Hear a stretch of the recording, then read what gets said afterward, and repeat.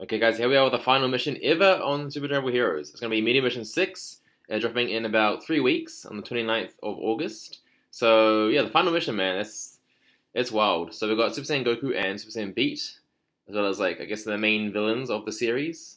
So it's pretty cool, little art here. Also, we'll just quickly show me and him's initial reactions to the Ultimate Rare cards this mission. So take a look. Here we go, here we go, here we go, here we go. The last one, bro. Holy shit. Oh boy, oh boy, oh boy. Grand finale, bro. What the fuck? Grand finale. Oh boy, oh boy. Oh, it's B. Are you reading the old? That's very like, yeah. No? Okay. I'm interested. Oh shit. Oh yo. That's cool. Like all, that's pretty different. Like, that's dope. That's cool. That's pretty sick, man. I gotta be honest. Like, yo, we're getting like the whole fucking. Yo, buddy, you boy! Oh, finally, fucking finally, the last mission, bro. Holy shit!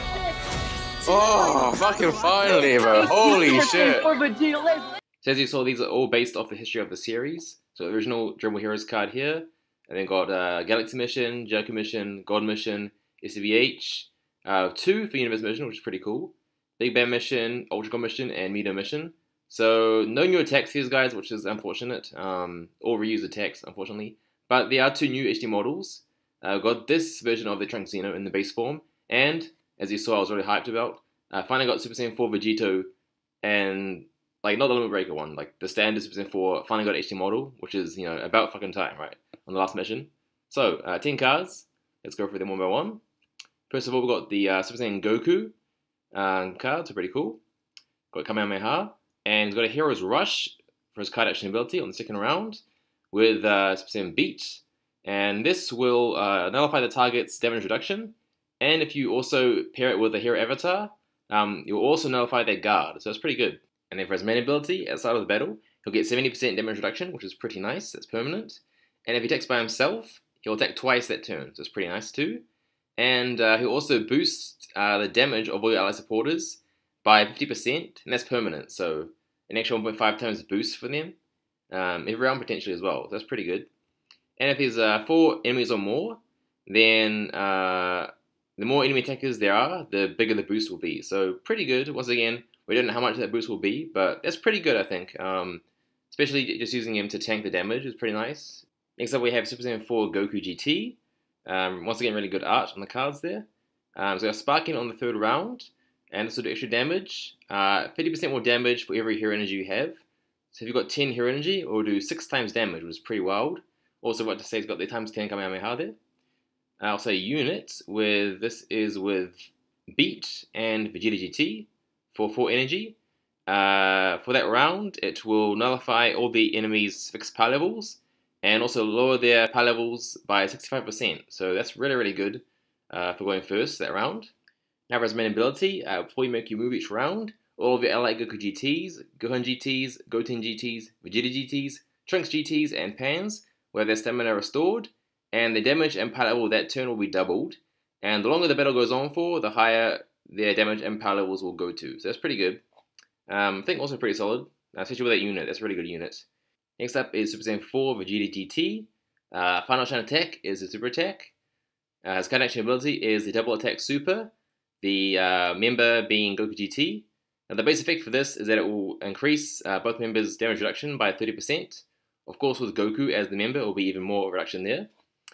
I actually made a mistake, earlier with the Goku GT. His members for his unit were actually Note and Vegeta GT, not Beat and Vegeta GT, it's Note and Vegeta. So for him, Vegeta's unit, it's Beat and Goku GT. So yeah, I kind of messed it up. But the unit's the same as the Goku's, so they're both really good units there, of course.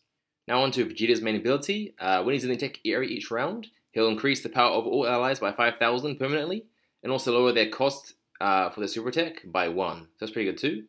And if there's a Goku GT in your ally attackers, or in the attack area, then the effect will be increased, so that's pretty good. So good to use them with good to use these 2 cards together, I guess. Also, when the enemy team attacks you, you'll lower the energy by 1 for every ally supporter you have that round. So yeah, these 2 together I think will be a really good combo. especially both having the same unit. That's really good. I guess if you have either note or beat, you can get one of them off. So that's pretty good. Definitely a nice card. Next up we've got actually Springcraft Time, not Trunks. It's kind of hard to tell who's the main character here, but it is Springcraft Time for this card. Got Meteor. This is the same effect as the UGM5 IOS. Lowers all the enemies' power down to 1 that turn, which is really good. Or the next turn after you throw it. Unit for 1 energy, members being Trunks, Xeno, and Goku. This will permanently increase all of your allies' miracle chances rate. That's pretty good. Main ability, instead of each round, if she has at least 1 bar of stamina, then you get 1 energy. And the lower your HP is, the more energy you'll get. So that's pretty good. And whenever you use a ultimate unit, then during that round, all the enemies' damage will be halved, and their CI speeds will be increased by a lot. So not bad. Obviously good synergy with her unit and her ability, because they're both 1 energy. 1 energy cost and 1 energy she gains at least, so that's pretty good. Okay, the first of the new HD model cards, we have Trunks Xeno. He's got a counter rush, which will do 3 times damage. Pretty good there. Also unit for 3 energy with Springcraft Time and Goku Xeno.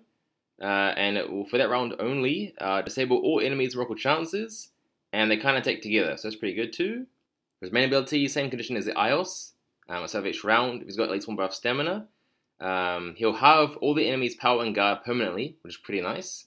And when he's in the attack area, all the enemy supporters and any enemy attackers with less than 100 power will have their damage and their power levels halved too. So potentially power, guard, damage and power levels all halved. So pretty nice if you get it off.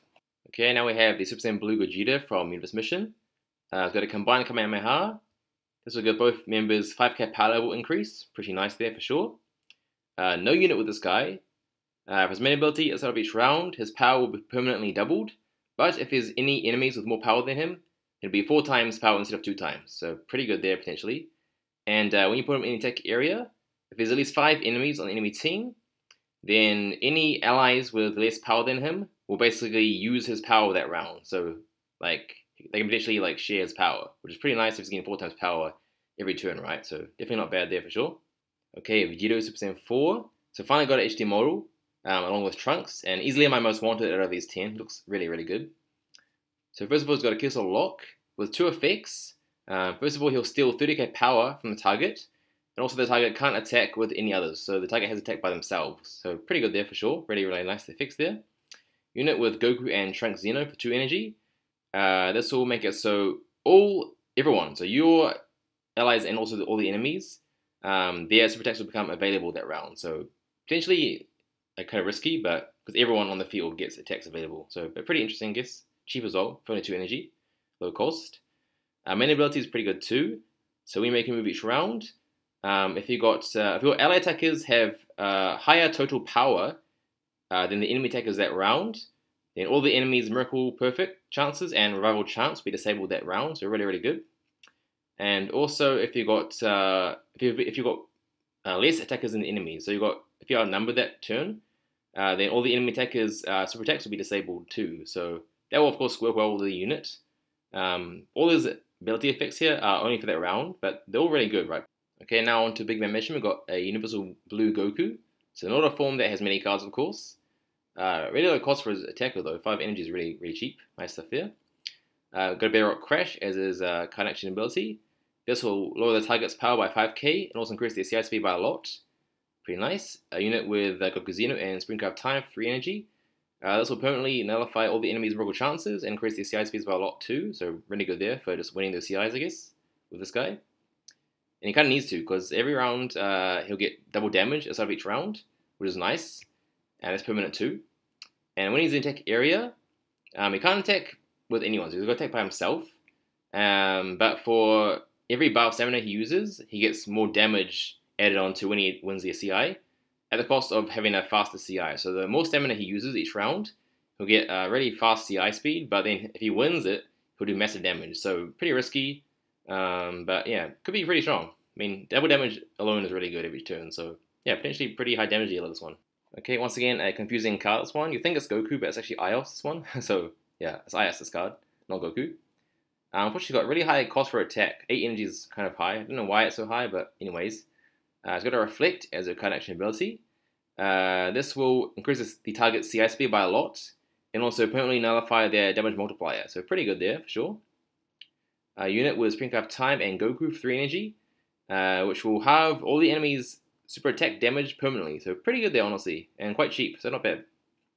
Main ability, start of the battle, should become immune to stamina damage. Pretty nice. So it can't be a stun, of course. And also attacks available permanently. Okay, so that's fine. So she gets attack available regardless. So that energy cost won't matter most of the time. That's pretty good then. And also if there's 3 or more enemies on the enemy team, then whenever an ally is attacked, not her directly, but any other allies that are attacked, whenever they're attacked, her damage for her winning a CI will be boosted. So similar to the Goku from earlier, but instead of him where the more stamina he uses, he gets a boost in damage. For Ios, it's whenever an ally is attacked, she'll get like an extra damage added on each time. So that's pretty good. And that's about it, yeah. So pretty good still. Both, I guess, high damage healers really is their main use, I suppose. Finally, we have an Ultra Instant Omen Goku. Pretty cool out there with all the squad lined up. Got a Sand Rush, which will restore his stamina to full, as well as times his power, guard, and damage by 3. So really good there. And his main ability is pretty good too. When he's in the attack area each round, he'll basically protect all of the ally attackers with less stamina than him. So if he's got more stamina than the ally attackers, he'll basically prevent those guys from getting attacked. So basically tank all the attacks himself. And also at the end of the powerful battle, his power and guard will be boosted by 1000 times the amount of stamina bars used that round across your whole team, right? So if your whole team used, for example, 10 bars that round, his power and guard will be boosted by 10k permanently too, which is pretty nice. And also he can't be stunned that round. So pretty good as a defensive card, right? Taking those hits, especially with the guard boost he can potentially get. I think it could be pretty tanky, but we'll see. That's all for the main 10.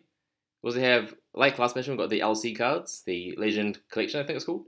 So 14 once again. We've got, first of all, the original Super Saiyan Blue Vegito, Cell Zeno, the original Secret Ultra Instinct Goku, the, I guess, perfected version, Majin Vegeta, Super Saiyan 2 Gohan, Beerus, the, I guess, original Super Saiyan Goku, I guess, like, the first transformation, I guess, that's what I'm trying to say. Got the BM7 Ultra Instinct Goku, one of the most busted cards in the history of the game. The Super Saiyan 3 Goku, my most wanted out of these 14. Ios, original card of Ios. Delito Vegito. We've got the Super Saiyan Blue Vegito and Limit Breaker Gogeta Zeno switch card, as well as the Super Saiyan Vegito and Super Saiyan 3 Gotenks switch card, and lastly Goku, which I hate. But yeah, pretty cool lineup. Definitely, I think, more hype than the last mission's lineup. So also, just like last mission, there's no CP cards again, which is a bit of a shame. Well, there's LC cards instead. And yeah, I mean, nice selection of cards, I think. Just a little bit disappointed in terms of the... there's no like really new attacks so far. I mean, maybe Secrets might have something, but for the main UR, there's nothing really new in terms of animations, which is a bit of a shame. Like, it was these cards plus another few would be nice, but that's how it is. So yeah, thanks for watching, guys, and I'll see you in the next video.